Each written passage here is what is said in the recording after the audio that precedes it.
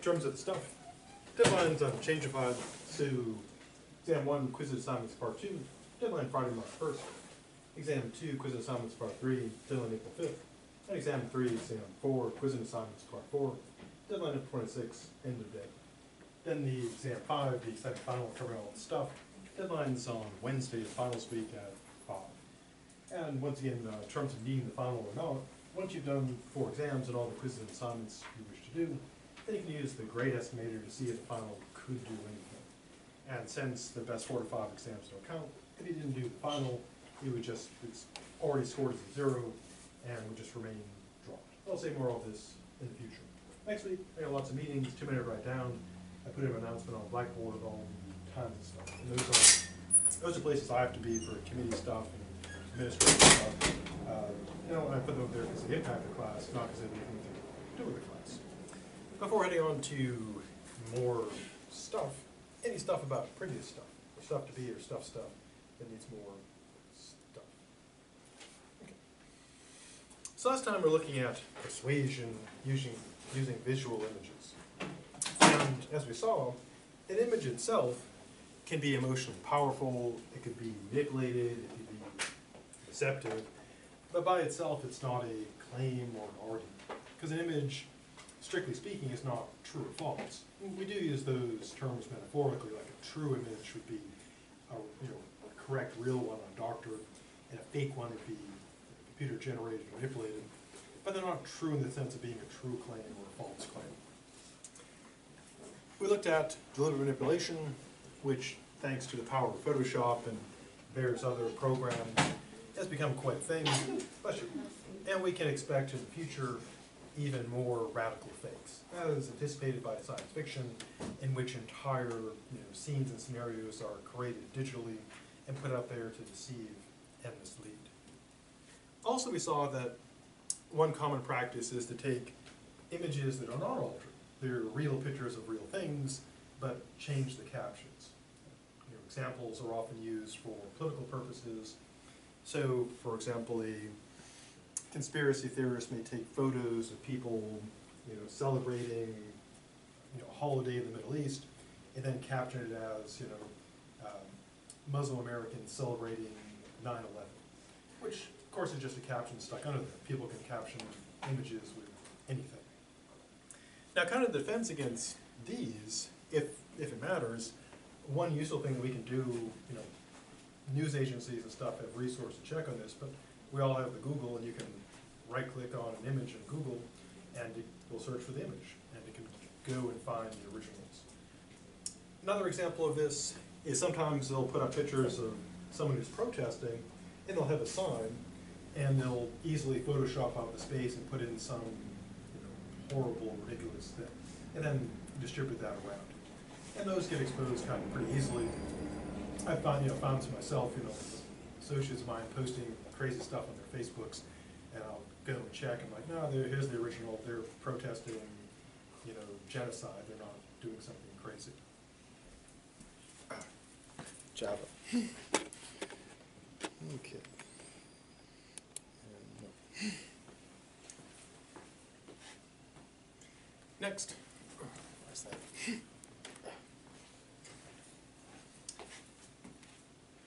Next thing, the computer will permit me to do so. One thing that's very useful for creating a distorted impression is the use of camera angles. And this is surprisingly simple but also quite effective. Now, here's how you can use this. You can use it in the most common ways to either make a small crowd look big or bigger, or make a large crowd look small. And here's a concrete example of how that can be done. Now, typically the way crowds of people work is pretty consistent. If you have the point of interest here, concert, rally, speaker, whatever, you'll have a dense packing of people here. Then, of course, you'll have a scattering of people farther back. Now, if you have a big event with a big turnout, you can make it look small by doing the camera angle this way. So if you catch the tail end of the crowd, it will look small, just like a few people standing around. And pretty much every crowd, if you've ever been in a crowd, You know, when you look at it, there's usually, again, a pack up front, and then people kind of spread out in the back. So you can make a big turnout look small by taking the pictures at that angle. Now, if you've got a small crowd, and you want to make it look big, you just kind of do the opposite. You take the shot here of the packed crowd up front, and then it looks like there's a lot more people. So you can make the same size turnout look either very large or very small, depending on how the camera is angled on things. And of course, there's various other techniques for using camera angles, lighting, etc., to make things look, you know, good or bad. Next. Similar to misleading captions, there's also a problem with lack of authority. Namely, you just get an image, and people are making claims about it, you know, not captioning it, making claims about it, but you don't know who took it, where it came from, is it genuine? It's a common technique, you know, places like Facebook and Twitter, to take an image from somewhere else and claim that it's a picture of, you know, something, some other event that's occurring. In this case, it's not like captioned. People are just distributing the image, making claims about it. And again, things like news agencies have ways, resources to check on this. But again, for us, you know, people don't have our own news agencies. Google provides that handy thing. It's not infallible, but you know, right-click, you know, do an image search, and often, if something's a popular, you know, image being misused, you can trace it back to the original, because that's probably where the person misusing it got it from. Another problem are basically fake images. These are sometimes used to be funny, you know, non-sinister purposes, or to kind of troll people, or sometimes to, you know, for actual misuse. It can be from movies, models, staged events, etc., and of course, utterly complete fabrications. To give some examples, one example is the TV show Lost. They're, of course, in the, I guess, spoiler perhaps. It begins, of course, with a plane crash. You know, there's a part where the plane is being torn apart, people are flying out. And I remember getting, you know, emails from people like, "Oh, this terrible, terrible plane crash. Here's a shot of this." And I type back in, "That's a TV show Lost. That's not real. Planes do crash. But those are just actors." But of course, it looks convincing. And so people, I mean, it may seem silly, but if people don't recognize TV shows or movies, stills of things like disasters, etc., can be perceived as real, and then they make the rounds of the internet. And again, kind of an easy fix is the handy Google search, or being aware of your, you know, movies and TV shows, etc. There are also, of course, videos that are staged. Many things on YouTube that look, you know, too good to be true, or a good example if they're doing kind of like a political thing that's supposedly capturing real people, and they have like multiple camera angles, and it's incredibly well filmed. You kind of wonder, like, well, if you have like a shaky, you know, cell phone video, that kind of makes sense. But if you have very stable, multiple camera angles that switch between them all the time, you kind of think, well, they'd have to have like a camera here, here, here, here, and how do people not notice all those cameras, those very stable cameras? And those are probably faked. I mean, not guaranteed. Maybe they're just really good at hiding their cell phones, but ones that look too good to be true often are staged. And again, they're often used for political agendas, either on the left or the right. And of course, there are things that are just totally fake. So the takeaway here is basically this.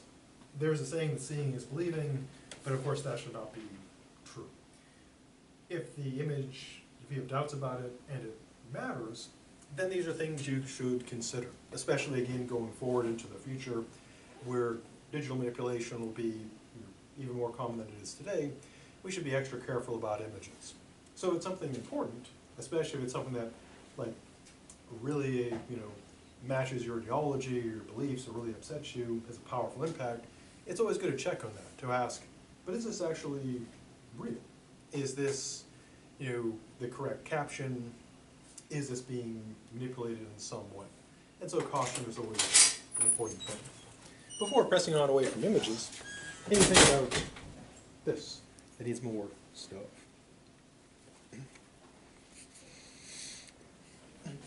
Okay, so we've reached the end of chapter 5, which brings us to our usual recap with unusually large fonts. Now, as we saw, the main goal of rhetoric is persuasion. And the idea is to make people feel a certain way so they believe as you wish them to believe. And as we saw, this is all about a motive power, a motive force. Going back to my food analogy, rhetoric is like the seasoning, the flavoring of food, and its presentation, like on the plate. And of course, from the standpoint of nutrition, those seasonings and positioning on the plate have no impact whatsoever. In the case of logic, logical force is what actually supports a claim. It shows something is, probably true by providing support for it. Going back to the food analogy, the logical force is like the actual nutritional value, the calories, etc. And from the standpoint of assessing food as nutrition, that's the part that is of concern. Now, going along with metaphor, if you have like good food, it would be foolish to not flavor it at all. Just eat, just plain food, unseasoned, just throw it in a bucket or something.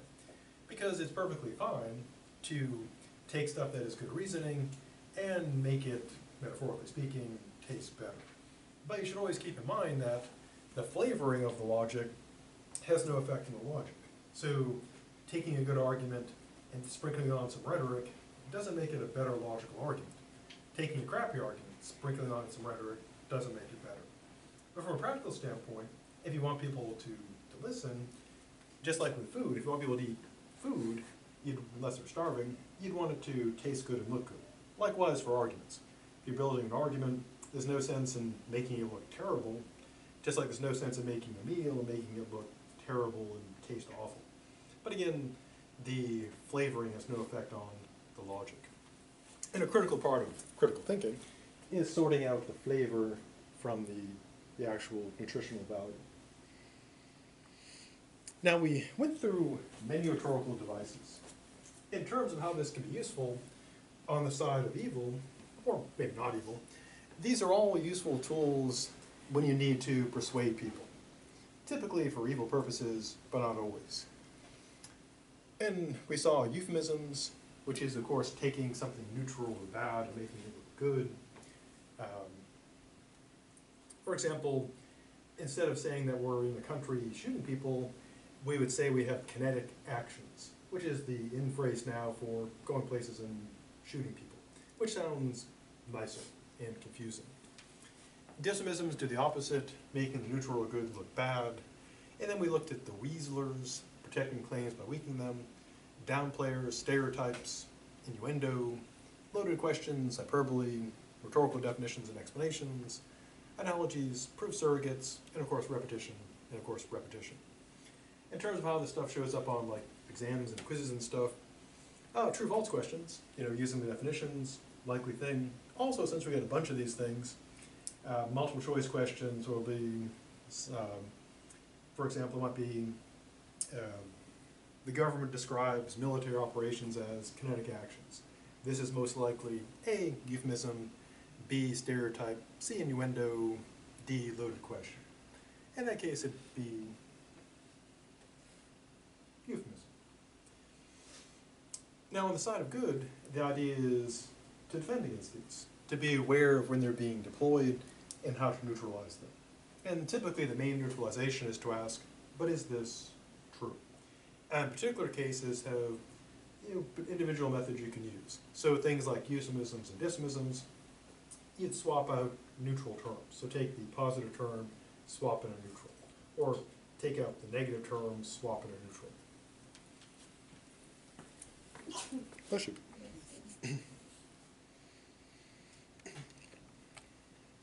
We now into chapter 6. Now, chapter 5 is all about rhetoric, which again is like spices and flavoring and presentation of food, and it's nutritionally inert. It adds nothing. Now we turn to our first look at fallacies. Now, fallacies, as we'll see in the future in more detail, they are bad arguments. Interestingly, and sadly, they are much more effective at persuading people than good arguments, which is kind of weird. But to use an analogy, you can kind of think of fallacies as like junk food. You know, they have some nutrition, so they're food, but they're, you know, bad for you.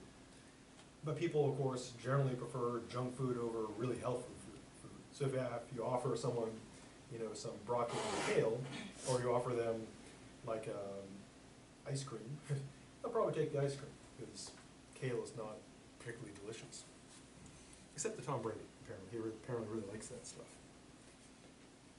So first thing we'll do is look at fallacies, and the first set of them will be ones that are all about emotions.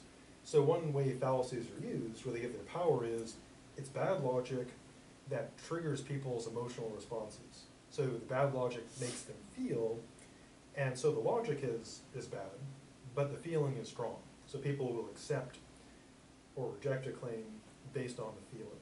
So the basic technique is, as we'll see, bad logic makes the target feel, feeling that way, the target accepts the claim. For no logical reason, just because of the feels. Now there are also ones that don't deal with emotion, but they deal with psychology as opposed to logic. And these get people into a particular psychological state, and then they accept a claim, not because of the logic, but because of the psychology. And we'll see how to use these on the side of evil, and how to defend against them on the side of good.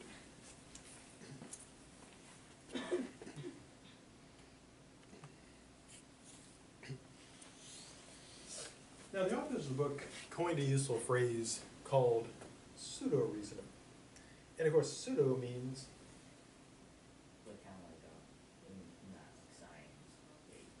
yeah, it's fake. You know, like pseudo-science. It's like not really science. Or like in biology, you know, snails have like pseudopods. They're like feet, but not really feet. So pseudo-reasoning is fake reasoning. It looks like reasoning, but it's not. To use another metaphor or analogy, you can think of fallacies as like counterfeit money.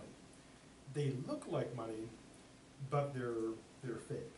And just like fake money, they can trick people into accepting it as real. But of course, the reason you wouldn't want to accept a fallacy is the same reason you wouldn't want to accept fake money. Because essentially, think of the argument as like paying you for your belief, and if someone pays you in fake currency for something, you're getting ripped off. You're exchanging something of value for something valueless. Same with the fallacies. When someone's, you know, getting you to believe something based on a fallacy, they're using counterfeit arguments. Now there are some things to keep in mind. One is, even though we'll look at a bunch of fallacies, in theory there's an infinite number of these. So we're not going to cover all of them. In fact, you know, the book only covers a very small amount. If you go on like Wikipedia or Amazon, do a search on books on fallacies, there are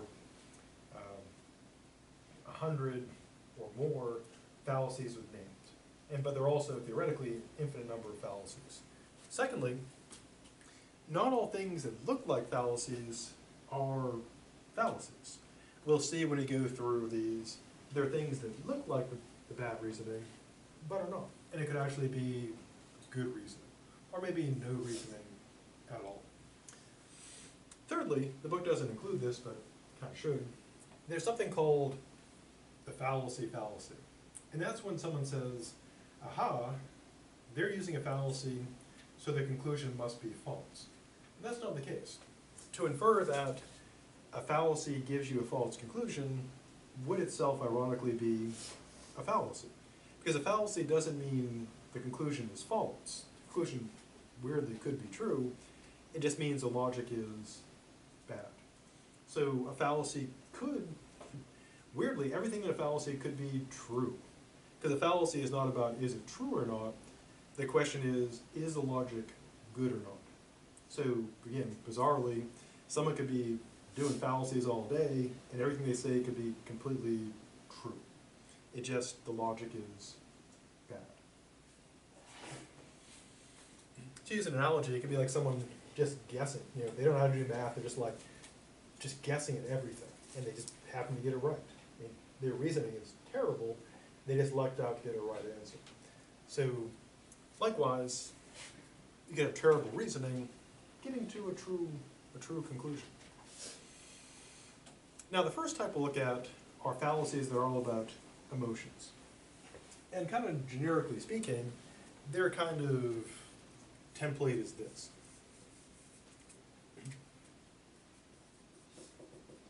Step one, you present something to cause an emotion in the person, in the target. And as we'll see, you'll need, as always, to know your target. The more you know your target, the better you can trigger them to feel a certain way. So the more a person knows about the audience, the better they can be at making fallacies work. And this assumes they're doing it intentionally. Then the conclusion is that a claim is true. Now, laid out bare like this, no one would ever fall for this. Like if someone said to you, hey, here's some emotion, my claim is true, you would say, no, that doesn't follow. So how do they work?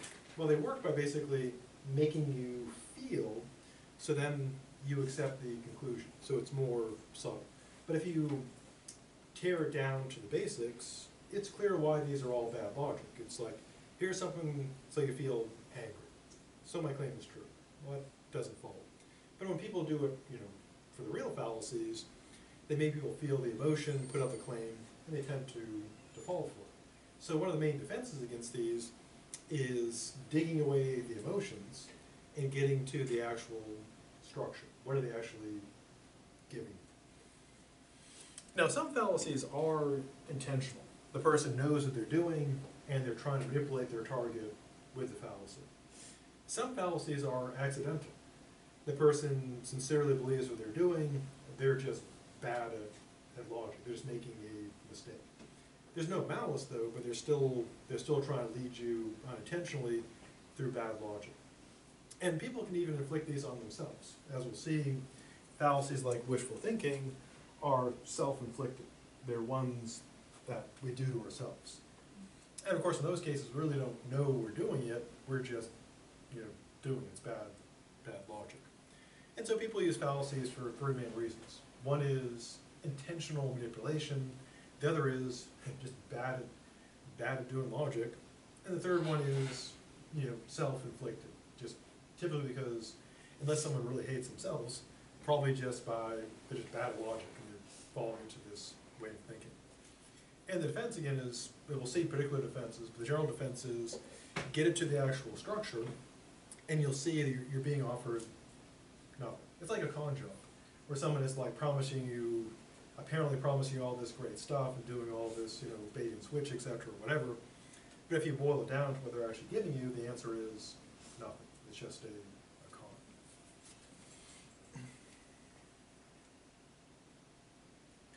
The first fallacy we look at is called the argument from outrage, also known as appeal to anger.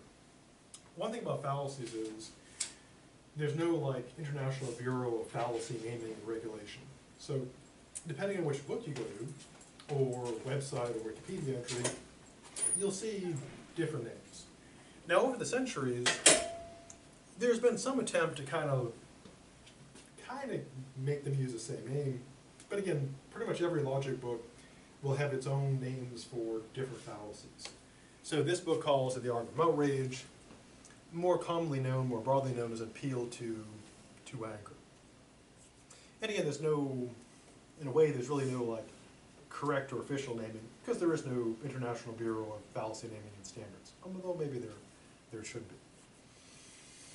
Now this fallacy rests, not surprisingly, on anger, a very powerful emotion. Now, anger has the effect of making people stupid, for whatever reason. So not surprising, if you want to manipulate people, it's easier if people are being stupid. And so if you get people angry, they become stupid, and they become easier to manipulate.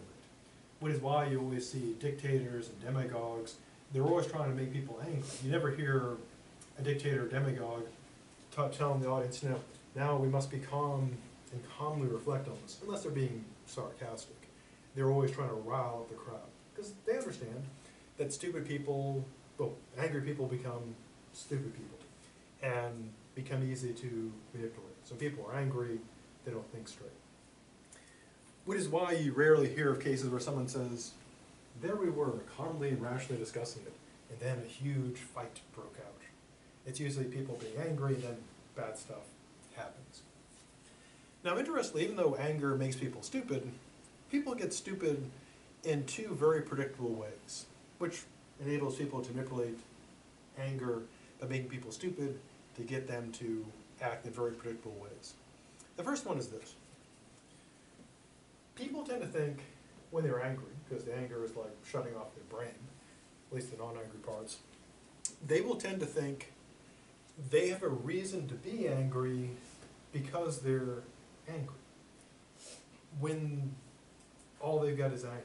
So what a person will do is engage in kind of like a circular process. They'll think, I'm really angry, and there's got to be a reason why I'm angry, so it's got to be justified. So in a way, the fact they feel angry, they check, they're like, am I justified in my anger? Yeah, I feel angry, so I am. But all they're doing is seeing that they're angry. So what they're really seeing is they're angry because they're angry. So one easy thing makes it easy to manipulate people this way is you get people mad, and they'll think they're justified in their anger. So they'll want to believe they won't be as critical or critical at all. Second, anger is like a virus. It spreads. So if you get people angry about one thing, the anger will spread to other things and infect those. So, for example, and to give an example of the argument from outrage. This is both an example of it spreading and also an example of the fallacy itself.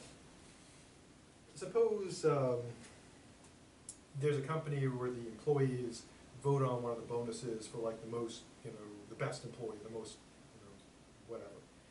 And suppose two coworkers, Sam and Dave, are talking, and Sam says, even though I really like that money myself, Sally did a great job this year. Even though, we've had all these tariffs and problems to deal with, she managed to work around them, find alternative markets, she really kept the company going, she totally deserves it.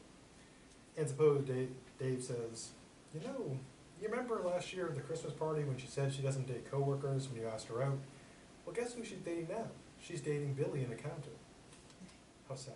How sad indeed. And then Sam says, yeah, I don't think she deserves it at all. And Dave says, I'm in the running for it too. You could vote for me. Wink, wink, nod, nod. And so, in that case, has Dave given Sam any logical reason why Sally doesn't deserve the award? No. The fact that she wouldn't go out with him is irrelevant to her, what she's done for the company. And even if she is dating Billy in accounting, even if that is true, that's irrelevant to whether she deserves it or not. But of course, what Dave hopes is that Sam will be angry, and then he'll become angry about the dating thing, and then it'll spread to something totally unrelated, namely her work qualifications. Now, this is something that affects all of us. Again, like workplace examples are a pretty good example of this. A person may be mad at someone personally, nothing to do with their work, but of course, if you ever been in a situation yourself, if someone's mad at you for personal things and you're at work, unless they're an exceptional person, that's probably going to spill over into the workplace. There'll be, even if you're doing fine at work, that personal anger will spill into the workplace. Because people are really bad at compartmentalizing stuff. Also, of course, can be used in politics. If you get people angry about like one thing, you can get them angry about unrelated things. Just get the anger, just what a person will typically do is get people angry at one thing, and then just start bringing in other things, start mentioning them, so people get angry about that. Because anger is like a virus.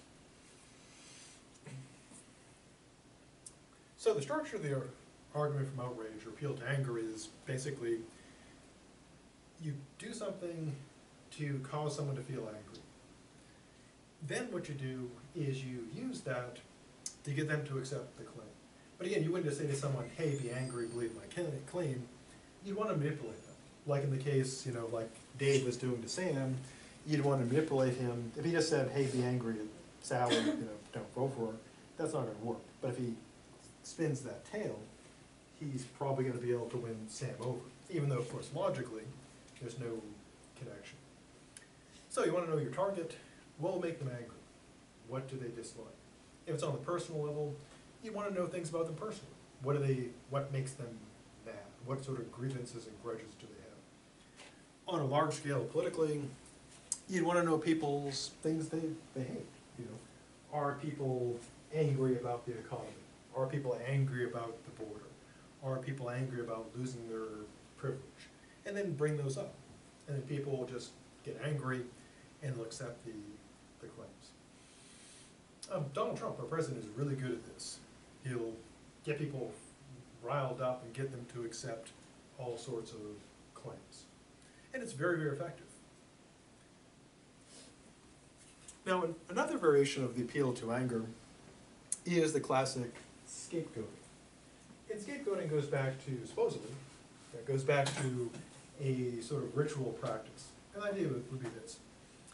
A village would take like a goat, literally, an actual goat, and they would sort of symbolically or ceremonially place all of the sins of the town, the village, all the bad stuff on the goat, and then drive it out of town. And sort of symbolically or ritually, the goat is blamed, and they get rid of all those sins. Now today, of course, it doesn't involve getting a goat and doing that. What it involves is the following.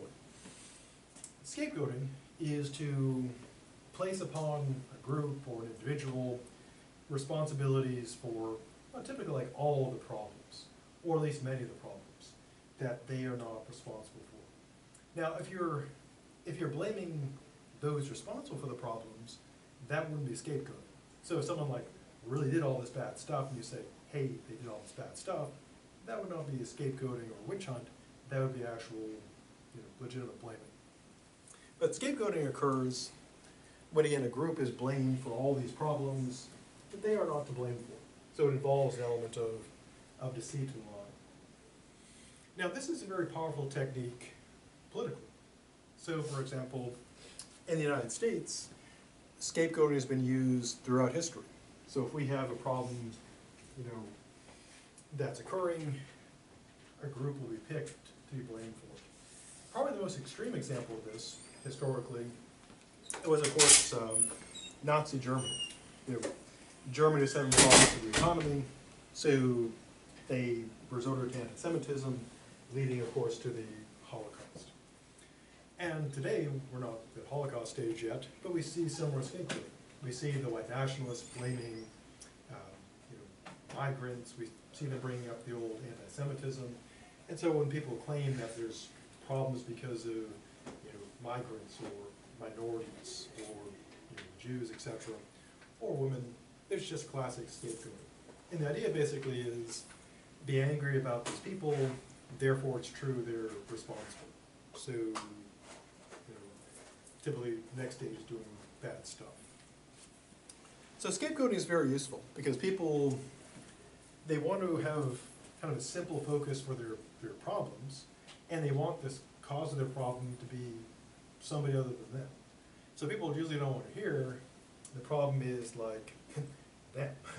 They want to hear the problem is someone else, preferably someone different. Now, scapegoating can also occur not just with blaming like particular people, it can also occur with blaming policies, etc. For example, take the debate over coal. Now, the claim was, kind of the scapegoating was, is the reason why coal was in trouble and coal miners are in trouble was because of all the regulations. That's why, that's why there's trouble. But that's mere scapegoating because the reason why coal wasn't doing well was because of natural gas. Natural gas is much cheaper, cleaner, it's easier to get. In fact, it's so common when you see the wells like just burning off stuff, that's natural gas, it's just so much of it. And so to blame regulation for the problems of coal would be scapegoating. The real problem is that natural gas, just way cheaper.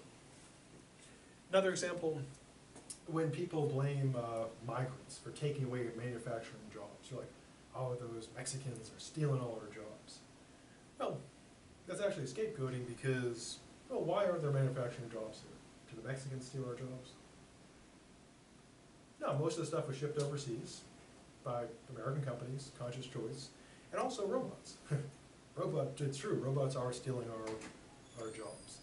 So when people blame, Mexicans or migrants for jobs going away, no, I mean, true, there are some cases, particular cases where migrants did take people's jobs, but the main reason for the economy being the way it is automation overseas, shipping jobs overseas, and changing the economy. Now, the reason why scapegoating is bad is because, of course, it's untrue. So if we're trying to solve a problem and we're just scapegoating, we're never going to fix the problem. So if our economy isn't, if people are having trouble getting good jobs and we attack something that's not the cause, we're never going to solve the problem. Okay, so on the side of evil, here's how you use argument from outrage. Again, you have to know what makes your target angry.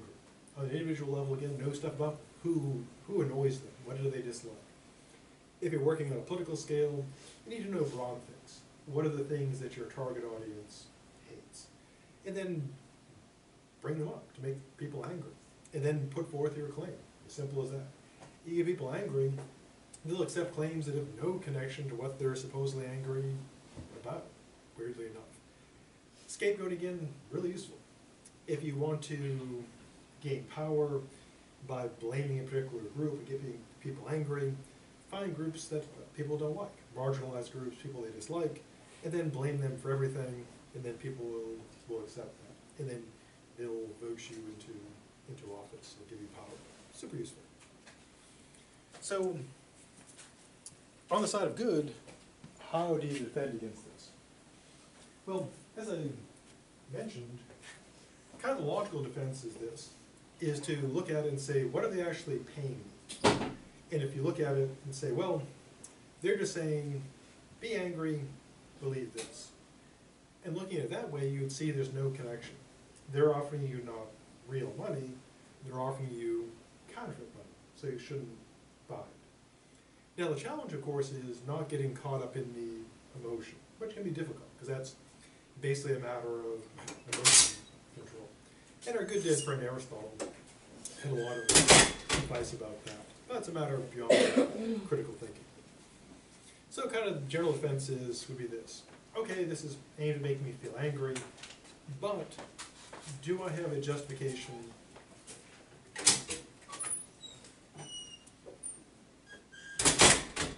for my anger, or is it just anger, accept the claim with no connection? And again, this can be tough if people are really riled up and full of anger, or full of scapegoating.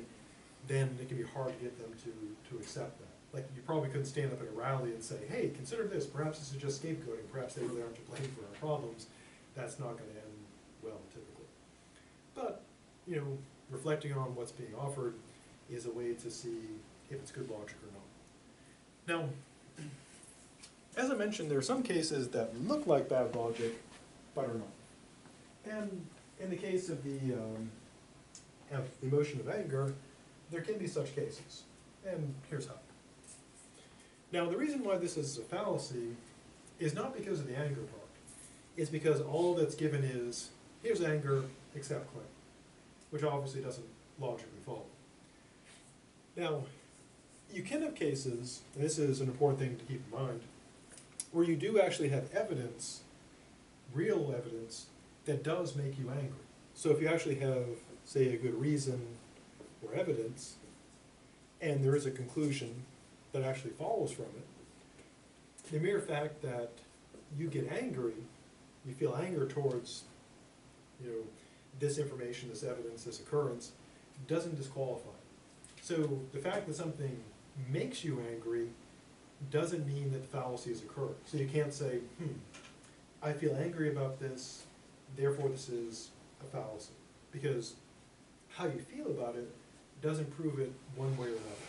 For example, suppose you're in an organization and you find out the treasury organization has stolen, you know, embezzled money, stolen money from your organization. And they are running to be the treasurer again. Now, if you say, this person stole money for us, we should definitely not make them our treasurer again. Now, would you be angry that someone was stealing from you? Yeah. But does that make it a fallacy? No, because you're not saying angry, therefore this is true. You're saying, you know, they stole from us, treasurer shouldn't steal, they shouldn't be our treasurer. And you probably feel angry about the stealing part, but the anger is not relevant. Because even if you take away the anger, you've got a good reason. So it's also important to ask, okay, I feel angry about this, but is there actually a good reason? If the answer is yes, that doesn't disqualify it as being evidence. So the mere fact that something may make you mad doesn't make it a fallacy. So how do you tell? Well, basic idea is, if all they've got is just anger, and if you take away the anger, there's no reasons, fallacy. If something makes you mad, but if you take away the anger, you still have got a logical reason, then not a fallacy. And sometimes it can be hard to sort that out, but that's the basic test. Okay, so that's the appeal to anger argument from outrage. Before moving on from anger, anything about anger that needs more stuff?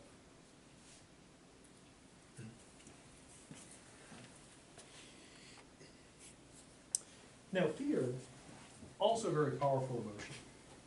And of course, you can blend these together. There's no requirement that you only use, you know, one fallacy at a time.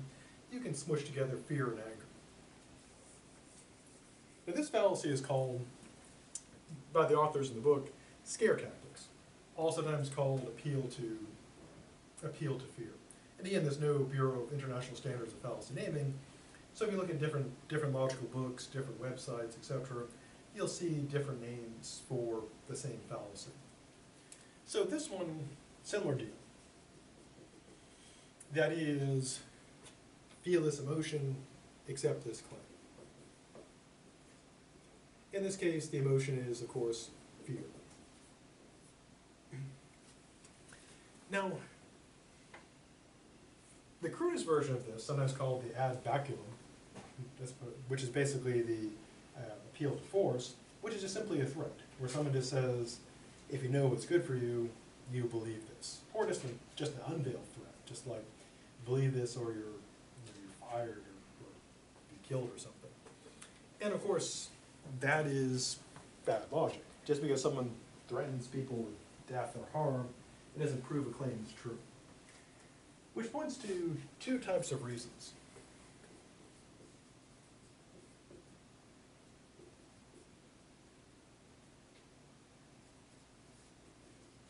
Now, when it comes to reasons, there is the logical version of reasons, which we saw.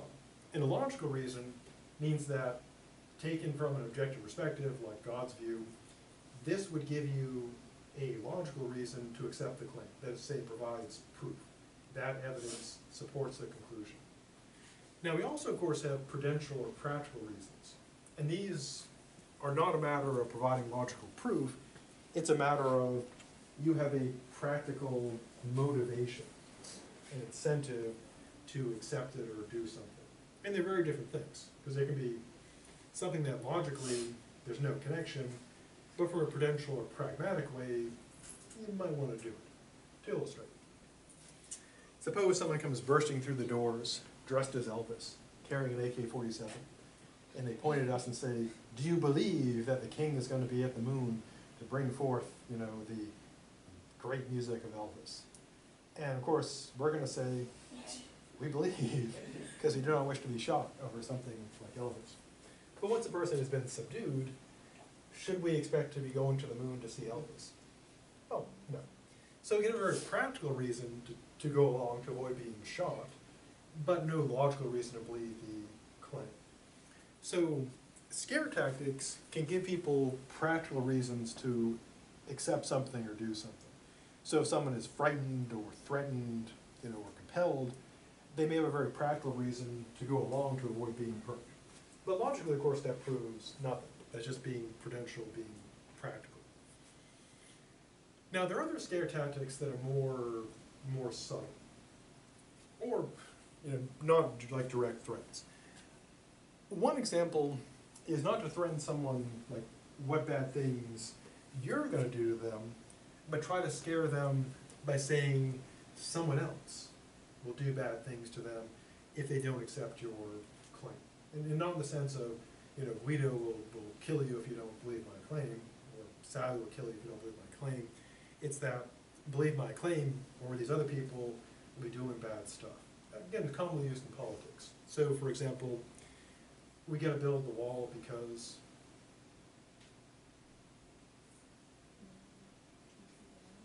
people are going to come here to kill us, bring in disease, steal our jobs, give us disease, and murder us. And that's essentially scare tactics. The idea is basically be afraid of, migrants, therefore the wall must be built. But of course, logically, be afraid of migrants, the wall is a good idea, doesn't follow. Because it's just scare tactics. Be afraid, therefore the claim is true. Now there can also be cases that are much more subtle, that don't seem to involve like a clear threat, but do involve a subtle threat. I'll give two examples. Years ago when I was going to buy a truck, I was going to various car dealerships in Tallahassee, looking at the various trucks. And I went to Toyota and I was looking at the Tacoma. And so, I took it for a test drive and I liked it. And I said, well, I was talking to the salesperson. Of course, they wanted me to buy it instantly. I said, I'm going to go look at a couple other ones, and just to be sure. And he said to me, if you leave now, I can't guarantee that there'll be one left when you come back. And I looked at the sea of Tacomas. As far as I could see, there were Tacomas. And I said, I'll take my chances. And so I went and looked at a couple other trucks. And I did come back and buy the Tacoma, but not because of the scare tactic. Because what he was saying is, you must buy this because if you don't, there won't be any left. Which is just scare tactics. And the reason why I bought it was not because I was scared, but because I liked it the best. And it was a good choice, still have it, 18 years later. My truck can vote. It's going to college next year. Very proud of it. College is so expensive though, especially for trucks. Other example, advertising often relies on kind of subtle scare tactics, or not so subtle. A not so subtle one would be, and you've seen the ads for security systems. What they'll do is they'll show some, usually a mother or a child from maximum fear effect, and they're in a really nice neighborhood, and someone, some scruffy person comes in and kicks the door. But fortunately they have a security system and they're saved. Otherwise it would be terrible. Now, the fact that there are dangers give you a reason to be cautious, but that commercial doesn't prove that you should buy their security system. Because what it's saying is, here's a scary commercial showing a scary person doing scary stuff, therefore you must buy our security system. And of course that doesn't follow. More subtle example, the various personal care products, like deodorant, toothpaste, shampoo, they all often make subtle use of scare tactics. For example, one example is they'll show two people are out on a date, they're going back to the woman's apartment, and she looks and sees he's got dandruff. And he's like, can I come in for some coffee? She's like, no coffee for you. And so he has to go home, make his own coffee. And then they replay it again. This time, he's used the Head and Shoulders, and he's like, can I come in for some coffee? She's like, you bet. And they go in, have some coffee. So I guess it's a coffee commercial, I would assume. And so the idea there is a scare tactic. Don't use our shampoo, or you'll be alone forever, sad and alone. And it's scare tactic essentially. So politics, advertising, etc., relies heavily on scare tactics. As a final illustration, when another example torn from today's politics, you might have heard of the Democrats have this plan for a Green New Deal, and if you listen to Fox and the president, that means that the claim is they're gonna take away all planes, all cows, military, everything. And in a way, that's the scare tactics. You know, agree with the Democrats and you'll never have a hamburger, you'll never fly again. And so it's both hyperbole and scare tactics. Now, what about cases that may look like scare tactics, but are not? Well, one case that looks like scare tactics but isn't, is the case of a warning. Because the whole point of a warning is to inform you of something dangerous, potentially scary, and that you should avoid that. Now in this case, it wouldn't be a fallacy because what's being presented is not, be scared, this is true, it's, here's something you should be concerned about, which you may be scared about, but you should avoid it if you don't want that. For example, suppose someone says, suppose you're walking along and you see like a snake and you go, oh, look at the snake. And someone says, don't touch that, it looks harmless, but it's the most poisonous snake in North America. Now in that case, it wouldn't be scare tactics because you have a good reason, unless you're looking to die, to not touch the snake. Or another example, if somebody's doing electrical work and someone says, hey, don't touch any wires yet, I don't know if power's really off. I threw the breaker, but some of these old houses, that hasn't shut off all the power. In that case, it wouldn't be scare tactics, because unless, again, the person wants to be electrocuted, they have a good reason not to touch the wire. So the person is not, here's something scary, believe my claim, it's, here's something dangerous. If you don't feel like dying, you may want to avoid that. Now, there are also cases where there can be things that are scary that still also give us reasons. For example, if it is true that something does present a clear danger, for example, let's take the Green Deal. Suppose it is true that the Democrats' plan, you look at their plan, it says, you know, step 1, take away the planes. Step 2, take away the cows. Step 3, take away the hamburgers. In that case, it wouldn't be scare tactics because that would be in a way true. And if you didn't want to lose that stuff, you'd have good reason not to support that plan. So if there is something that is actually terrible, and the terribleness gives you a reason to not want it, that wouldn't be scare tactics. That would be good logic. So there can be things that are scary that still give you reasons. So when looking at whether it's scare tactics or not, the key question to ask is, am I being given reasons that just happen to maybe scare me for a claim, or is the person just trying to scare me into accepting a claim? So if there are reasons that may happen to be scary for the claim, not a fallacy. If it's just all that's being offered is fear and scary stuff to accept a claim, then it'd be the fallacy. And sometimes it can be hard to tell because people like lie a lot. So you kind of have to ask, you know, is this stuff actually true, and does it connect to the issue? So on the side of evil, here's how to use it. Again, know your audience. Know what frightens them. Also, this can tie into anger. So, for example, when people appeal to racism, they're appealing to anger, but they're also appealing to fear. Similarly with like sexism, appealing to anger and also fear. And so you need to know what your audience fears. And then you bring up that fear and get them to accept the claim you want to accept, whatever it is you're trying to get them to accept, to build that wall, to reject, you know, climate change, to do whatever. And it's extremely effective. Now again, the main thing is, you gotta know the fears, you know, to appeal to get them to accept it. And there's also the concern of going like possibly too far. Like if it becomes too absurd, it goes from being scary to just being crazy. But you know, again, you gotta know your audience. Some audiences will accept anything, no matter, even if it seems totally insane. Defense is to say, well, am I being given something that's actual evidence that I happen to be scared of for my claim, or is the person just offering something scary, just an empty scariness? If the answer is there's no evidence there, then it's the fallacy. Doesn't mean the claim is not true, could be true, but the argument gives you no reason to accept it.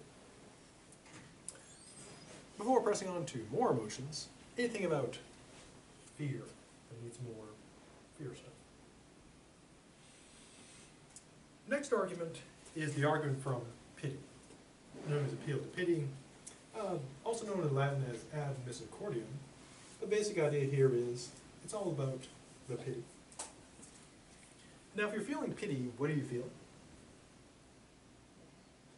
You feel sad for someone else. You feel their pain, as Bill Clinton would say. Now, as always, the emotion itself is not a fallacy. So anger is not a fallacy, fear is not a fallacy, pity is not a fallacy. Where it becomes a fallacy is this. If someone tries to create the emotion of pity, compassion, etc., in you, and offer no reasons for their claim, but want you to accept the claim because of that feeling of pity, they're doing an appeal to pity. And just like the appeal to anger and scare tactics and appeal to pity tend to be offensive fallacies. Typically, they've been used against someone else because you typically wouldn't use scare tactics on yourself, although I guess you could reinforce it. But again, typically these are offensive fallacies. So, how would this be used? Well, as I mentioned, the idea is basically you would need to know your target audience. What would invoke the greatest pity and have the greatest emotional effect? And then just get them to feel that, and then work the claim in. Now again, if you just say to someone, pity me, accept my claim, no one would fall for that. So what you have to do is you have to manipulate them. You have to make them feel pity, and then kind of slide the claim in there so that they accept it. And this can be really useful. I'll give an example of this. The first year teaching, somebody missed a bunch of classes.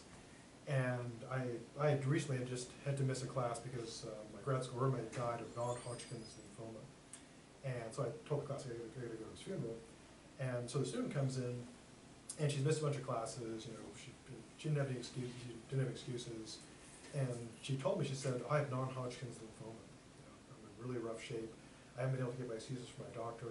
And of course, so I said, oh, I'm so sorry, yeah, you can do all the makeups, I'll do whatever I can do to help you to get through the semester.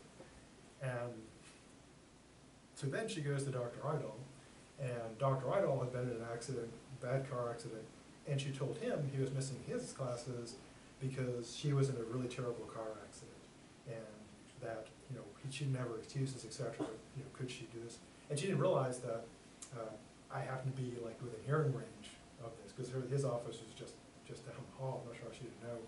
And so I was like, And it worked, because I mean, like I said, my friend had just died, and I literally just buried my grad school roommate, and someone saying they've got non-Hodgkin's lymphoma worked, until of course I heard that. And so, appeal to pity. I mean, she had no reason, this is all untrue, but very effective.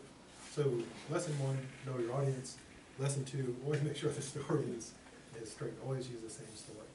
But aside from that slight flaw of using different stories in every case, it would have been perfect. So have you ever wondered why professors are skeptical? We all have stories like that.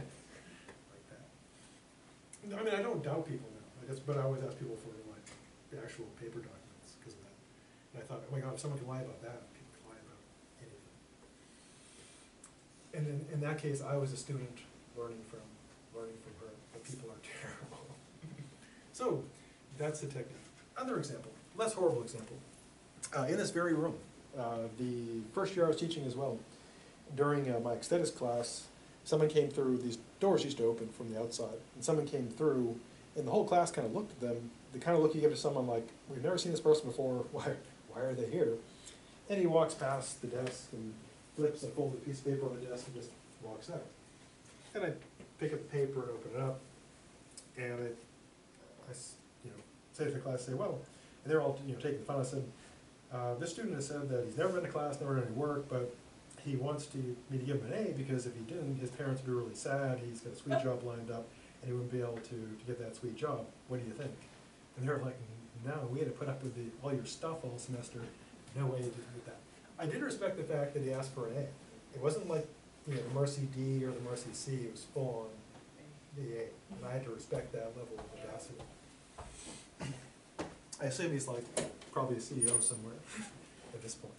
And it's a straight up appeal to pity. You know, the fact that, you know, his parents will be very sad if he doesn't get the grade and he's got a sweet job lined up.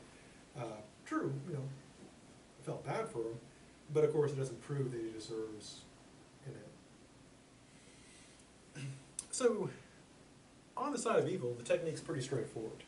You know your audience, and then you appeal to their pity, and get them to accept a claim. And again, pro tips: make sure the story is, you know, keep the story straight, and of course it's better if it's true, but of course it doesn't have to be, because it's just a fallacy. So how do you defend against this? Well, the defense is not to become heartless and feel nothing. The defense is basically to ask, you know, from a logical standpoint, is there a connection between what they're claiming, assuming it's true, and the actual claim? Does the thing that invokes pity give me a reason to accept their claim? Like in the case of the person, you know, saying, I get a sweet job lined up, my parents will be sad. Well, probably should have shown up to class, you know, once in a while, that will work. And so in that case, there's no connection. Now, there are cases where there are things that can make you feel pity that do actually give you a good reason.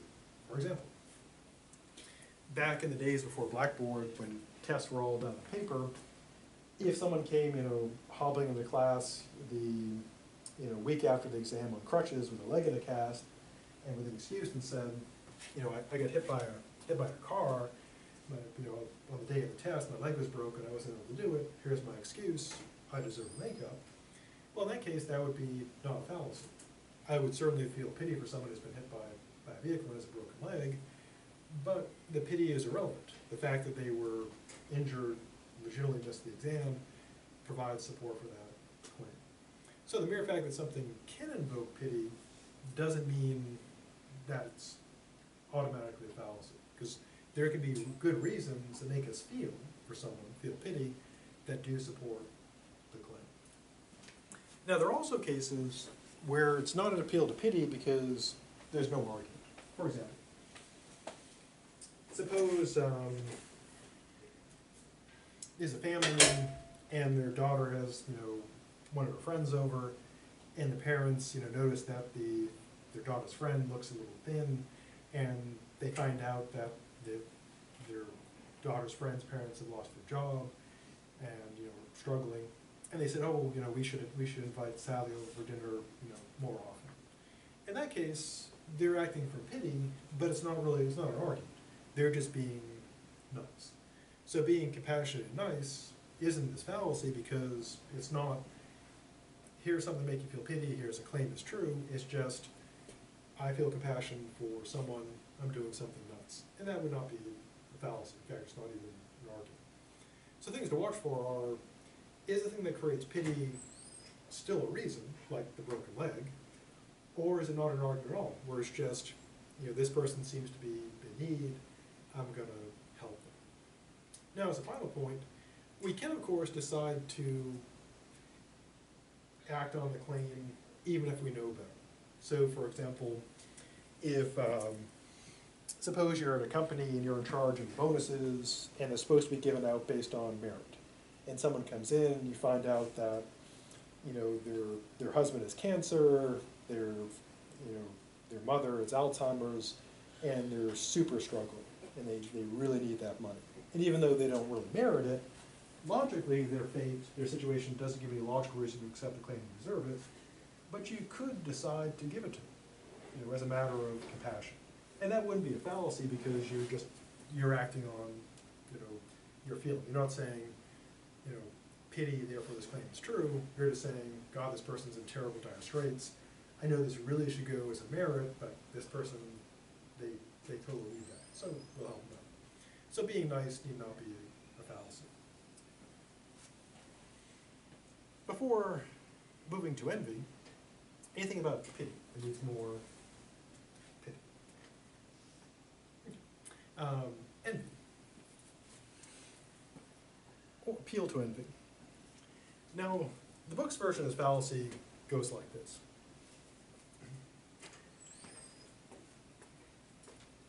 The idea is It's kind of the sour grapes fallacy.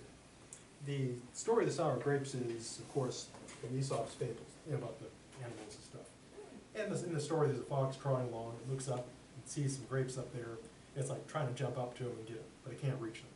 And of course, the fox says, I bet they're sour anyways. Because the idea is if it can't have it, then there must be something wrong with it. Now, in the argument from envy, at least the book's version, the idea is when someone infers from their envy of somebody that something is, something negative about them. So the idea is basically, I feel envy towards these people, therefore there must be something, wrong or bad about them. Kind of like this with the sour grapes. The fox can't get the grapes, so it's like, I bet they're terrible. For example, one thing that people often do, in a way it's kind of a weird paradox thing. On one hand, people tend to think that people who are celebrities and wealthy must be really happy. On the other hand, they also kind of think they must also be really miserable or messed up. So people tend to think that if you have celebrity couples, we generally think that they're just together because of their images, they don't really care for each other, and it's all going to be a disaster. Or we think that if people are really rich, they must actually be kind of bad people, and they must secretly be unhappy. But does envy prove that? Do we know for sure that all rich people are unhappy? No, they're probably no more unhappy than the rest of us. Probably less so, because they get money. Similar like celebrities. The people are envious of them and think all kinds of bad things. It doesn't follow. Now, another variation on this, which is not in the book, is when someone does the following bad reasoning.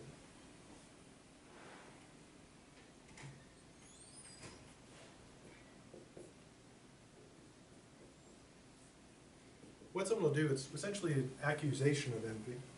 And what a person will do is, if someone's critical of something, they'll say, and it's a version of the, we'll see this in the future, the ad hominem, they'll say that they're just envious, therefore they're wrong. For example,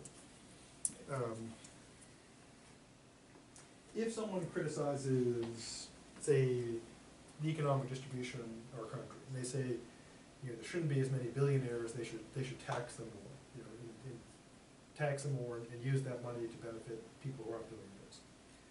What someone will typically do is say, oh, they're just envious of billionaires, therefore they're wrong. Now, the person could be wrong, that taxing billionaires is a good idea. They could be wrong about that, but just saying that they're envious doesn't prove they're wrong. But it's a very common tactic. Whenever people criticize the economic system about it being unfair or unjust, the common response is, at least from certain quarters, is they're just jealous. They're just envious. And it's a form of an ad hominem with a particular focus on envy. But of course, even if the person is envious, if they secretly really want to be a billionaire, doesn't prove their claim is wrong. Because the claim stands or falls on its own, not on how they actually feel. Now, this version, the first version of the argument or appeal to envy, is typically self-inflicted. Again, like the sour grapes case, where a person tells themselves, oh, I bet they're miserable, someone they envy. And it's typically self-inflicted to make someone feel better. This other version is an attack or offensive one. It's used against other people. So if someone is critical of, the economic system, or someone is critical of, how, school money is distributed, what people will apply is, well, they're just jealous. But again, even if they are jealous, it doesn't follow they're wrong. So as always, the defense here is to say, okay, I feel envious, but is this actually true? Or in the case of this one, perhaps those people are envious, but is there actually evidence there? Is their claim true? Next time we'll pick up looking at the emotion of pride and flattery, looking at apple polishing, then on a guilt trip and wishful thinking. So have a good rest of the week, and I'll see you on the Tuesday for more fallacies.